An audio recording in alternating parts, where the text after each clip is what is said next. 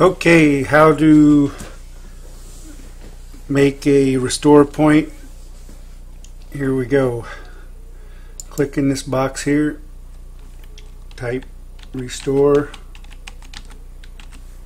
and I'm looking at that create a restore point, but you can also click my stuff and look here too. So create a restore point right here. I'll click on that. Now when you get to this box here, you want to look at your local disk C and make sure it's on. If it's off, you want to click configure and turn it on, which is right here, and then click apply OK. But mine's already on, so I didn't got to worry about it. So now I want to create a restore point.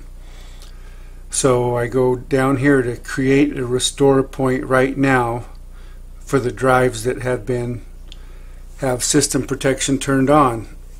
So I have 2 drives here, C and D, but it wouldn't matter if I had 3 or 4, but they're all on.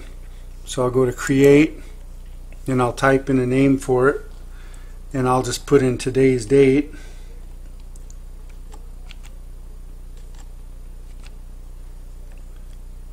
Oh, a lot of 6s there. Click create. So now if my computer messes up, I can always go back to this point when my computer was working properly.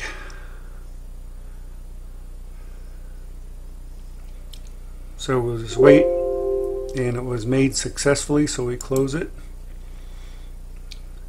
Click OK, and we're done.